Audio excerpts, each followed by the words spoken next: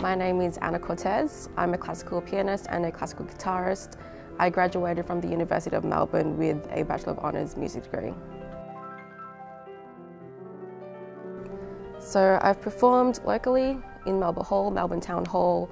I've done a lot of accompanying work as well, but my most favourite experience was when I was an orchestral piano player. It was in the Canberra Music Festival, and I was put in a situation where I was performing with musicians my age from around Australia and New Zealand, and that was my first time ever performing with other people, not by myself. And it gave me like a sense of community, because I'd never really felt that before as a solo piano player. So growing up, I listened to a lot of the classics on the radio. So there was a lot of Billy Joel, Elton John.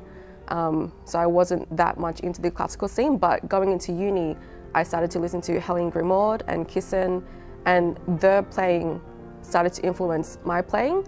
Helene in general, she has a very delicate strength to her playing, and that was always something that I struggled with because I was always overbearing, but listening to her things, to her interpretations and music helped me a lot. I'm a very laid-back person. I like to connect with my student first. I like to find out who they like listening to, what their favorite songs are. If they don't have a lot of experience, we do a lot of clapping, a lot of rhythm, just messing around on the piano just so they know what it sounds like. But I rarely ever do like the strict piano playing, just because I know the kids are there to create sounds, whether it's a traditional sort of sound or just having fun. I like to have that connection with my student.